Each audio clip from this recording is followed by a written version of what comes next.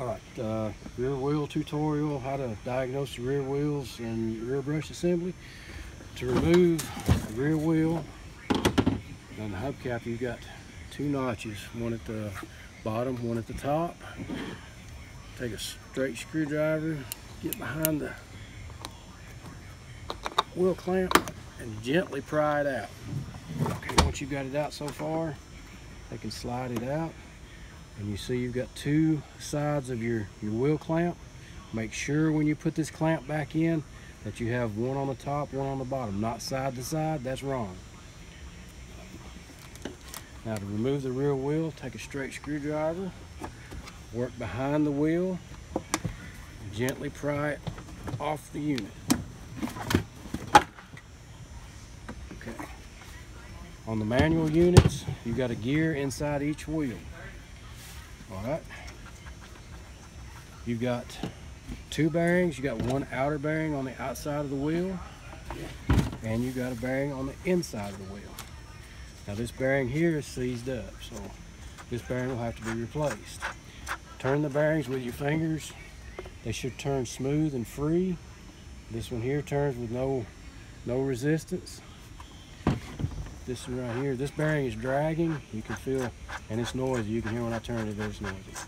So this bearing has to be replaced. Okay, now we go to the other side. Same as the opposite side. Work your straight screwdriver behind the wheel clamp. Gently pry out. Remove your wheel clamp. Remove the rear wheel.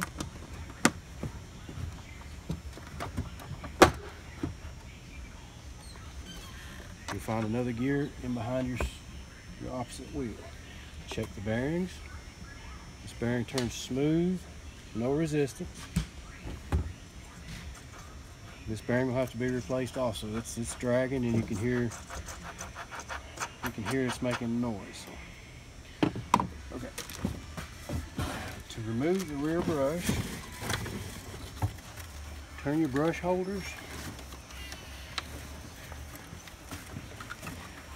until you find the notch, the indentation. And if you look on the inside, there's a tab and it says push.